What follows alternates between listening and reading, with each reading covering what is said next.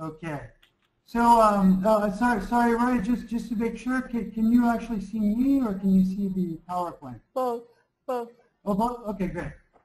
As Roya mentioned, my name is William Kirtley, and I'm a partner at the law firm Kirtley in Paris, which is an arbitration boutique specialized in investment arbitration, international mediation, and investment arbitrations, along with state-to-state disputes. We also represent non-state actors such as the former British Protectorate of Bharatland, which was claiming independence from India. Today I'm going to be focusing on the role of international arbitration and mediation in the cross-border enforcement of intellectual property rights.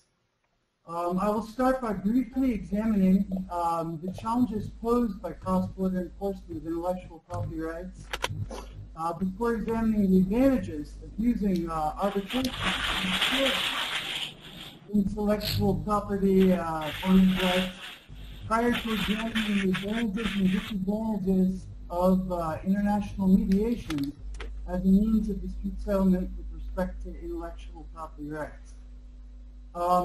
Arbitration as a private and confidential procedure is increasingly becoming used to resolve disputes involving intellectual property rights, especially when involving parties from different jurisdictions, so especially for cross-border disputes. Intellectual property disputes have a number of particular characteristics that may be better addressed by arbitration and court litigation, which I'll be going over. Now, one interesting source of disputes on which I will not be focusing, since it is too broad for today's webinar, and we get us somewhat off track, is concerns laws and regulations put into place by states to deprive IP owners of intellectual property rights. And this actually is the first slide, which I understand that you can see. And this shows the growth of investor-state treaty arbitration. Now, this actually is an option for certain investors to use against states with respect to IP rights. And it's a very ripe source for just resolving issues involving laws which are negative to IP rights in the future. And it's being used already by companies today, and it has been for the past 4 or 5 years. For instance, Philip Morris is suing Australia for infringing its trademarks with respect to cigarettes in terms of plain packaging laws. And Philip Morris is also suing Uruguay. Now that's a bit cynical, but there are some other uses of investor-state arbitration which are with respect to IP rights. And I myself have been involved in at least one investor-state arbitration dispute concerning pharmaceutical products, where the IP rights, the trademarks, and the copyrights with respect to this product were violated in an Eastern European company, and we were able to seek the redress that the investor wanted with respect to a law which was discriminatory. But I will not be dealing with that, and I will also not be speaking about criminal aspects of the enforcement of property rights, such as counterfeiting, which arbitration is not well suited to deal with, because that is the prerogative of the states. So rather, I'll be focusing my presentation on the more typical civil disputes that can be resolved by international arbitration. Now, the World Intellectual Property Organization's Arbitration Center is leading the charge with respect to international arbitrations and international mediations, although a number of other arbitral institutions are involved, including the ICC and here in Paris, and to a lesser extent the LCIA, to a significant extent also the AAA for domestic disputes in the U.S. and the ICDR for international disputes involving the U.S. The ICC today estimates that approximately 10% of approximately 800 annual arbitration disputes involve an IP element. And as you can see, almost every domain name related dispute is resolved via arbitration, which is interesting. And while the WIPO's arbitration center has only had 100 arbitrations over time, it has had 15,000 domain name disputes, and the numbers continue to increase. I would assume as the most choice property is bought up and the internet grows and continues to expand. Now, domain names are not, in fact, technically speaking, intellectual property rights, although the issues addressed in them, such as questions of confusing similarity and good faith, have quite a bit of trademark law about them. Have certain elements, but they do overlap, and WIPO has created a very swift procedure that only takes about 2 months, which is conducted entirely in an online electronic format, delivering enforceable decisions with respect to these trade names. Hopefully, and this is not in place yet, but for more general arbitration procedures, it will be possible to have such swift procedures with respect to typical disputes involving trademarks, involving patents, etc. It's not quite there, but a number of, I would say, entrepreneurs are actually trying to set up online systems to make this possible.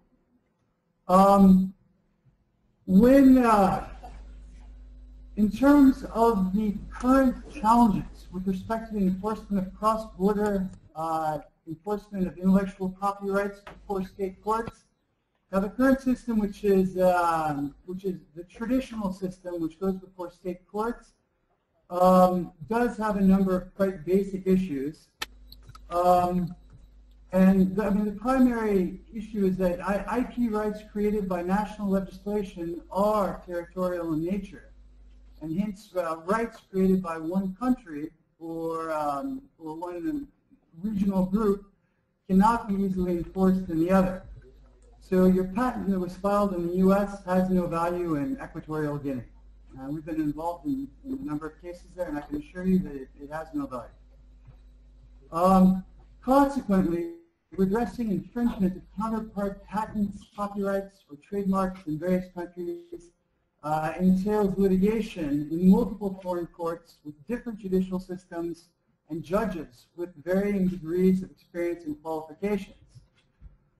If you've ever been involved in court proceedings in Belarus, for instance, with respect to intellectual property rights, you might not be impressed by the independence of the judges.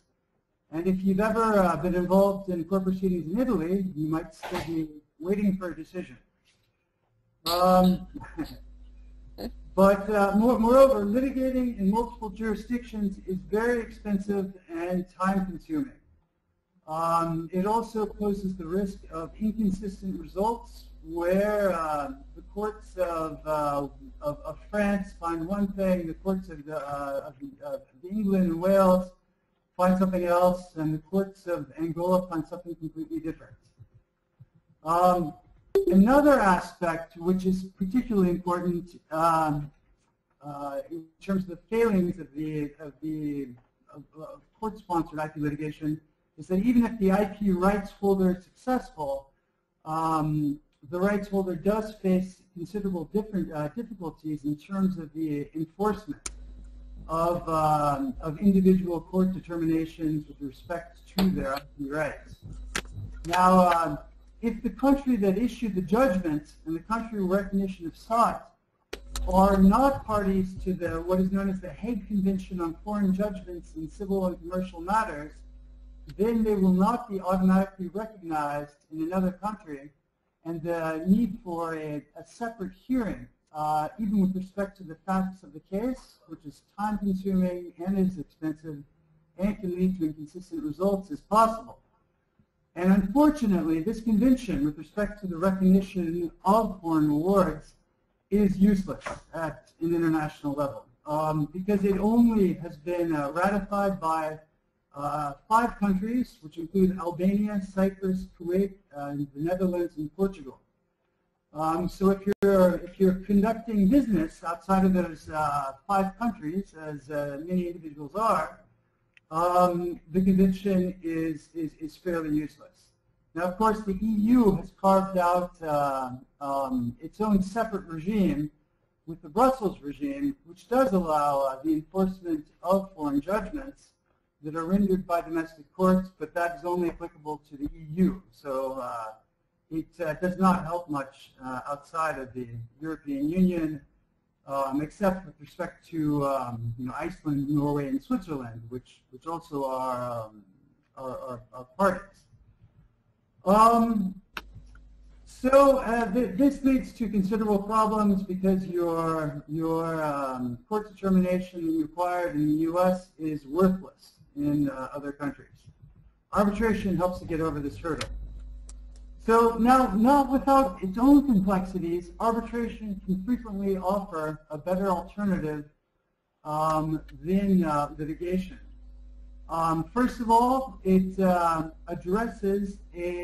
offers a single procedure, and through ADR, the parties can agree to resolve in a single procedure a dispute involving intellectual property that is protected in a number of different countries, thereby avoiding what we were discussing, the extensive complexity of multi-jurisdictional litigation and the risk of inconsistent results.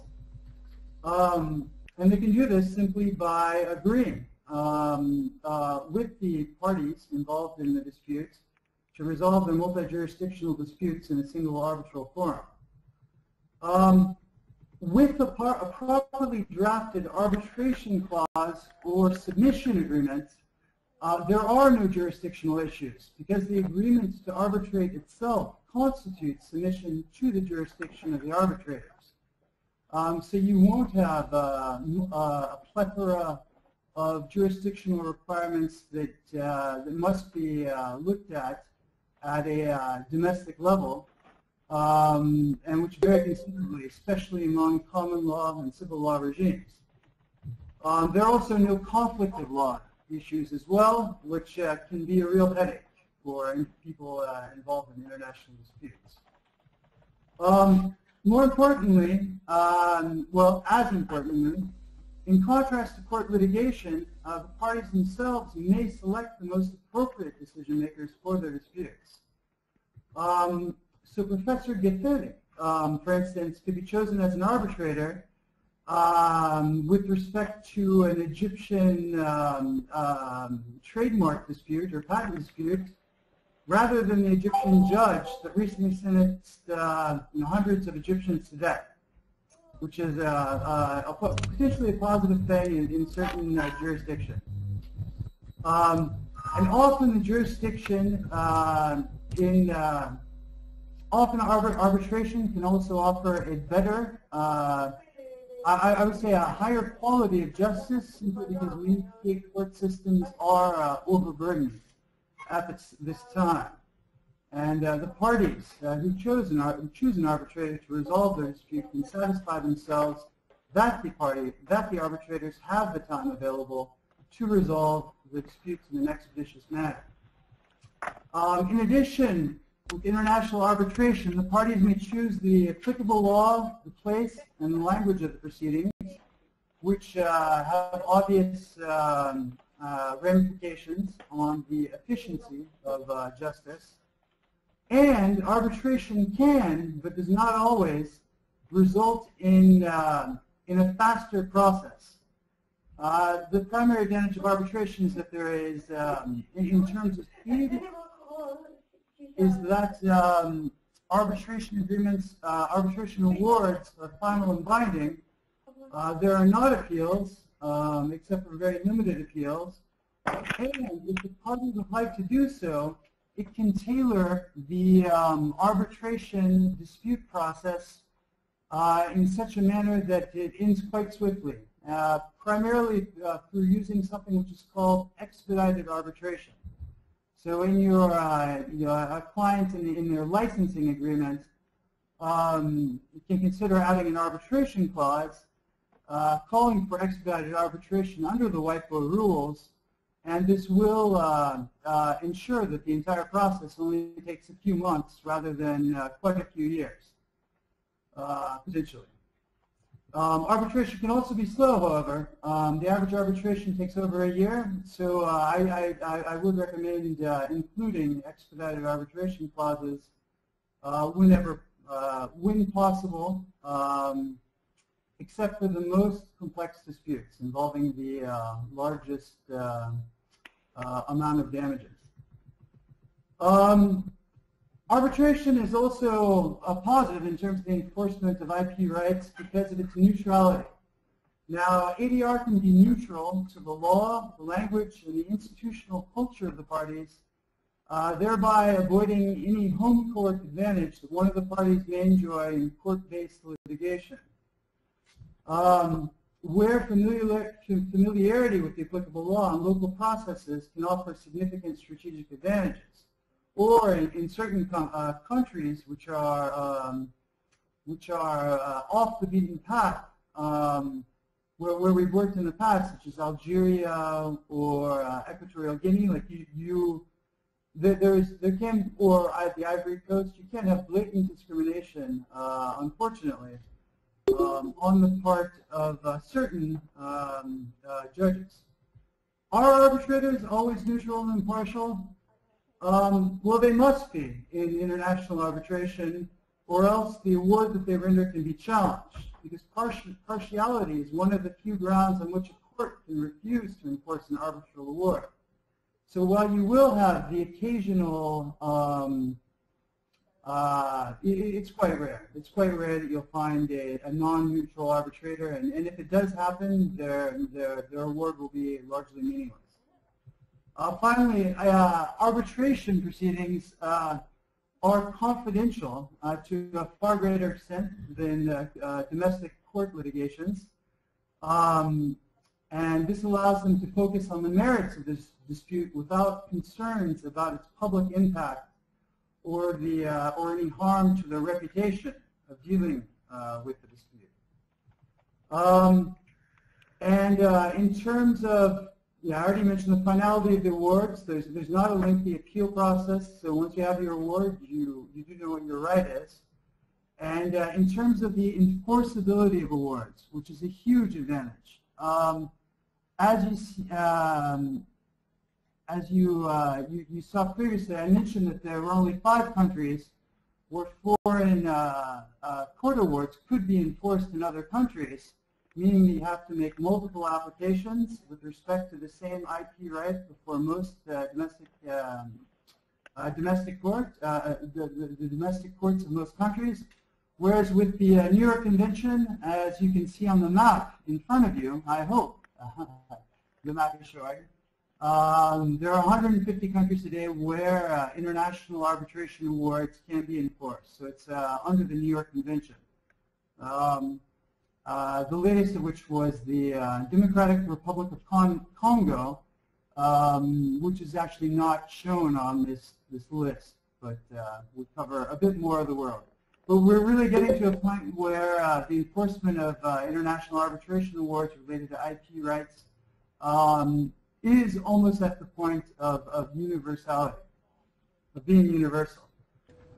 So, well, that sounds great. Why isn't every cross-border dispute involving IP rights settled by international arbitration?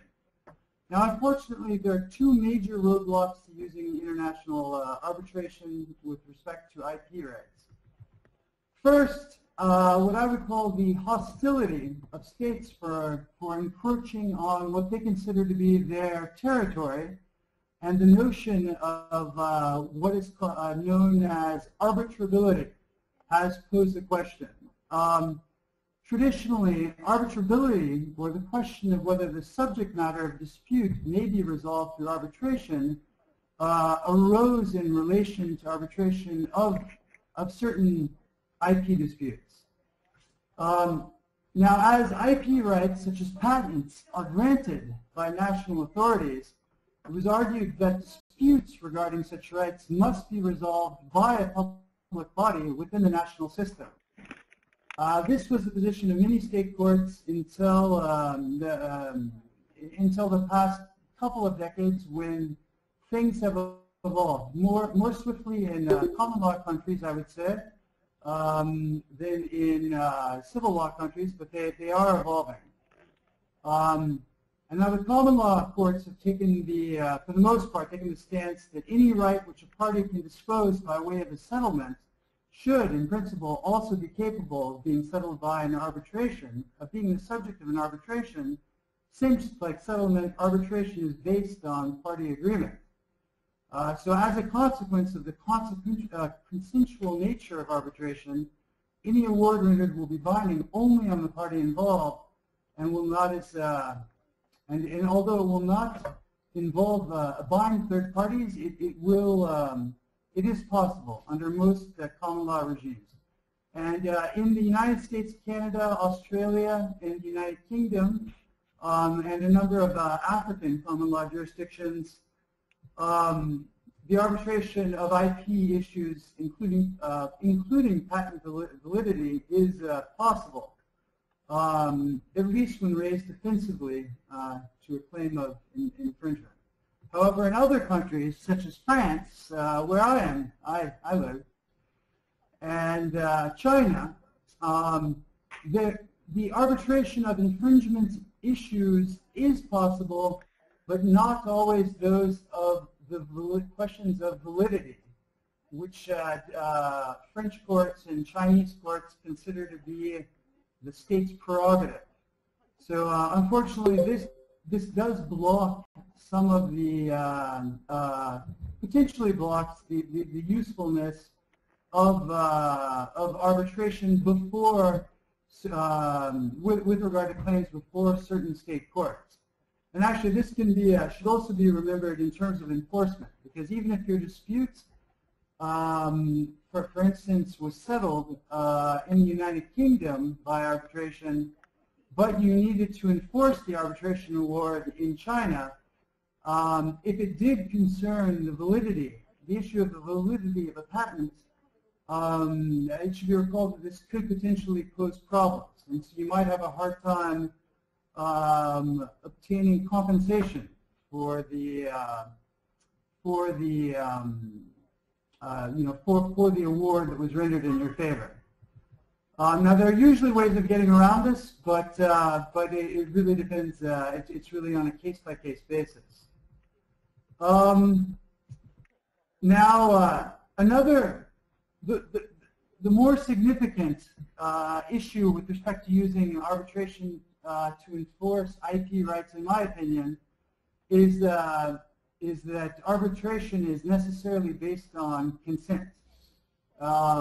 It's necessarily based on a pre-existing contractual relationship between the parties to a cross-border dispute, and unless you put it already into your initial licensing agreement or a franchise agreement or other IP agreement, it can be very difficult to convince another party to sign an arbitration agreement once a dispute has arisen, especially if the other party has violated your rights and knows it, as is frequently the case. So moreover, if the parties have unequal resources and a dispute has arisen, the one with greater resources will typically find a tactical advantage in court litigation and in multiple litigations, since they can outspend the smaller IP right holder in terms of the costs of multiple disputes spreading throughout multiple jurisdictions, which can be enormous. So if you're taking a swing at Google in 10 jurisdictions, you would much rather do this before an arbitration tribunal, in my opinion, but you would want to put this in your initial contract with Google if you could convince them to do this. There are some other reasons why you would not want to use arbitration to settle civil disputes. Unlike, like civil law disputes, individual disputes do not create a binding precedent. So if your point is to establish a principle using common law courts, arbitration is useless. So you will never have a Sony Corp versus of America versus Universal City Studios when the Supreme Court of the U.S. ruled the making of individual copies of complete television shows for the purpose of time shifting, the famous Betamax case, does not constitute copyright infringement because there is no precedent. And unless the parties have been very clear and specific in their agreement to arbitrate, discovery will be far more limited in arbitration. Now, I personally consider that to be a good thing because a considerable amount of litigation, especially in the U.S., and a significant amount of litigation budget is consumed by discovery, and you will have less of that in international arbitration. But if you are involved in a dispute where you suspect, or even you're certain that your opponent did something, but you can't prove it, obviously discovery can be useful. Now you can get expanded discovery, but it's the nature of arbitration. It has a significant civil law influence, and so discovery is frowned upon to a certain extent. Now, how do you ensure that your IPRs can be enforced by arbitration? As I mentioned, you should put it in your contracts. You should put it in your licensing agreements, especially those entered into by parties from different jurisdictions. You can put a clause in your patent, know-how, and trademark licenses, franchises, computer contracts, multimedia contracts, distribution contracts, joint ventures, research and development contracts, technology-sensitive employment contracts, mergers and acquisitions, sports marketing agreements, etc. There are some things you have to be careful about when you are drafting arbitration clauses, which should be avoided. Something which some companies such as Microsoft do, which I think is a very bad idea, is to try to divide potential disputes into non-arbitrable IP issues, such as the validity of patents, and arbitrable commercial ones. Now, this sounds clever to do because you can avoid the issues that I mentioned previously with respect to states like France and China, to carve out certain classes of IP disputes from the arbitration clause. But unfortunately, this creates a procedural nightmare where you have multiple forum selection agreements and arbitration agreements that determine jurisdiction, and it can lead to a huge mess in terms of establishing the proper jurisdiction of the court for a case.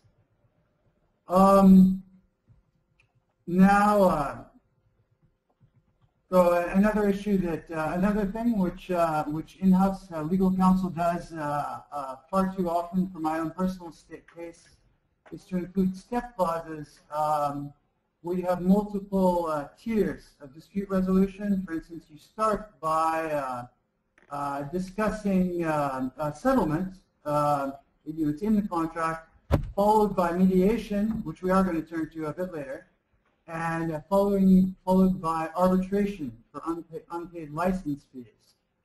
Now the problem is that each of these steps creates conditioned precedents which allows opposing counsel, the opposing party, to to delay the proceedings and multiply the number of objections with respect to the jurisdiction of the arbitration tribunal,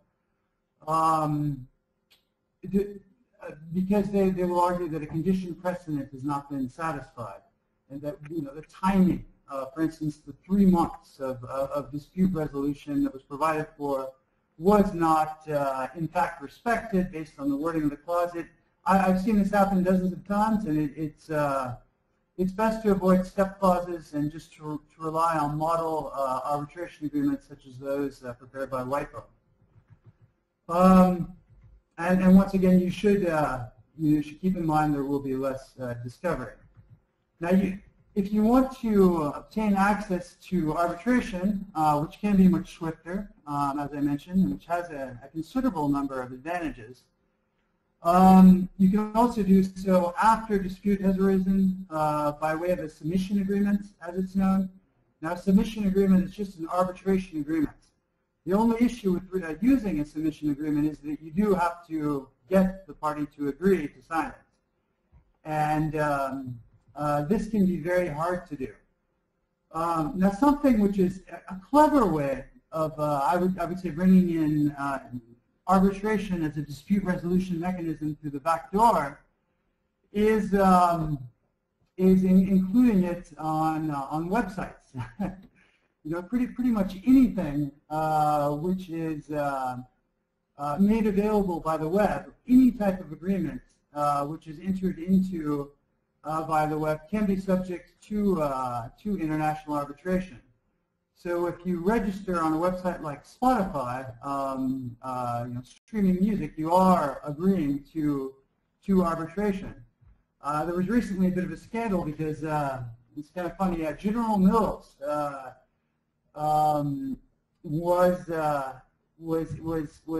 was forcing everyone into binding arbitration if they downloaded a coupon or subscribed to an online newsletter or entered a sweepstake.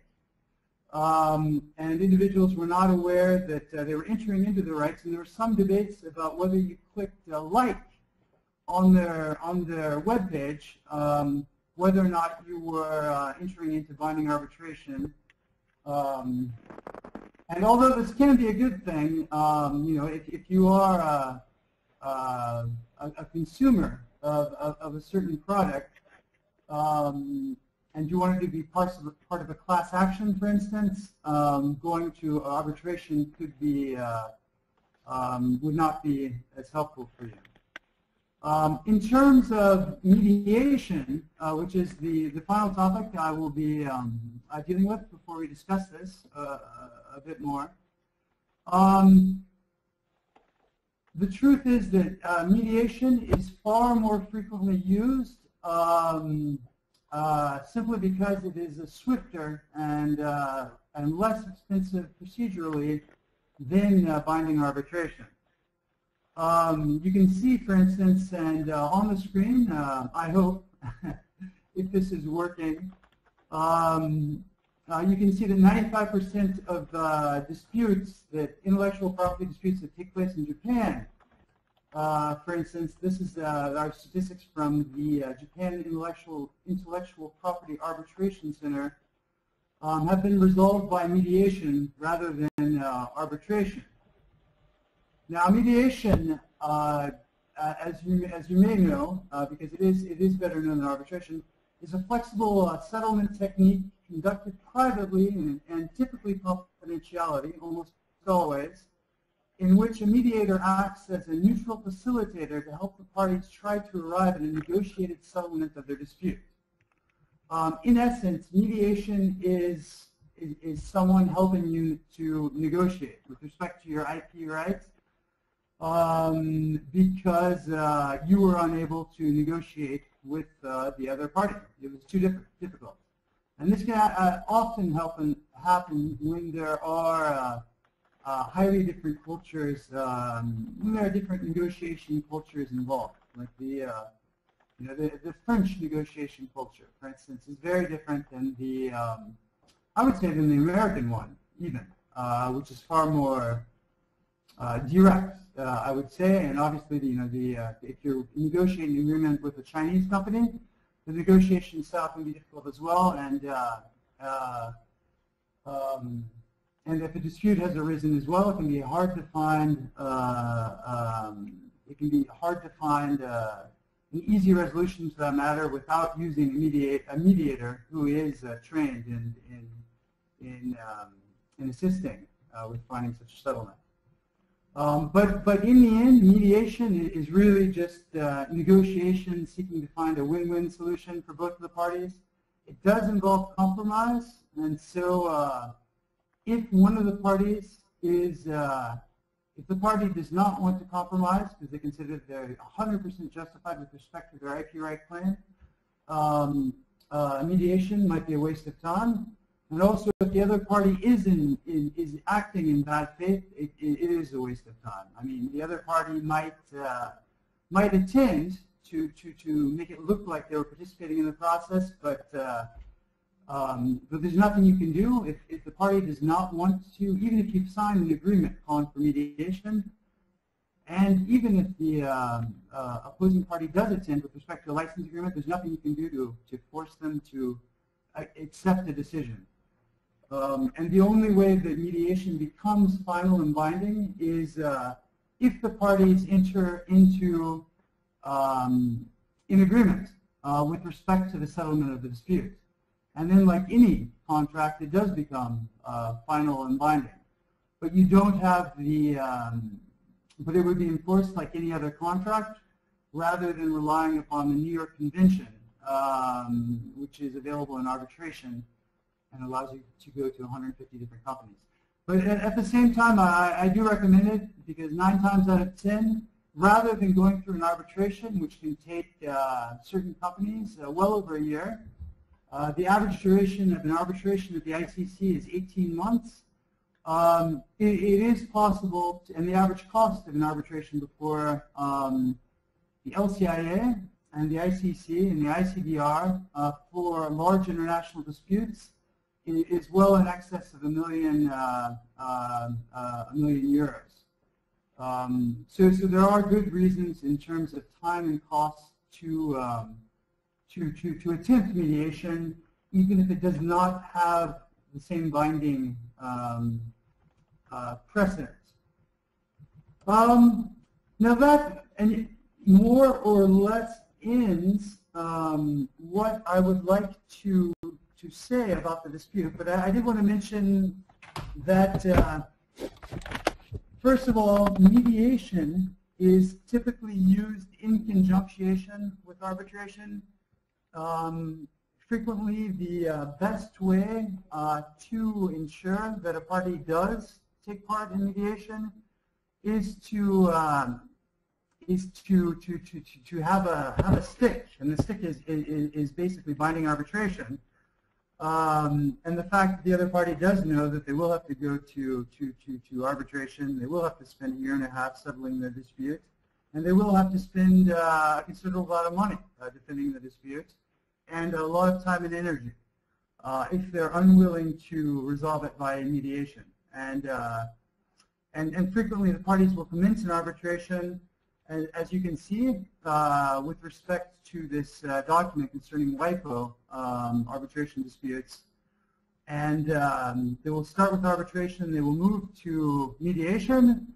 If they settle it, very well. The case is over, and if it doesn't settle, they go back to arbitration until the end, so that they will have resolution to their international dispute.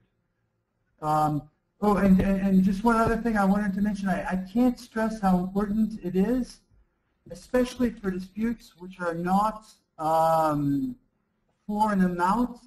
Any dispute involving an amount that is less than, I would say, approximately $100,000, I would highly recommend using what is known as expedited arbitration. It's simply swift arbitration. And you can see the WIPO has actually introduced arbitration rules, expedited arbitration rules with respect to IP rights, where the entire proceeding only takes 2 months. And 2 months to resolve an intellectual property-related dispute is obviously of considerable interest as compared to going before a state court.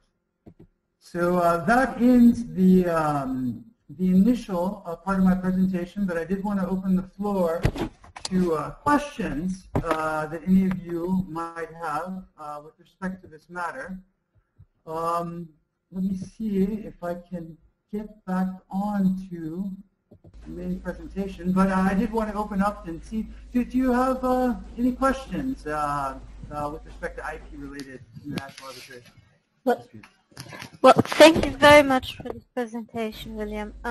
Technically speaking, I've tried to unmute people, but I think if you want to ask, but those people who muted themselves, I cannot unmute them, so you would have to unmute yourself to ask a question. I can't force people to be unmuted.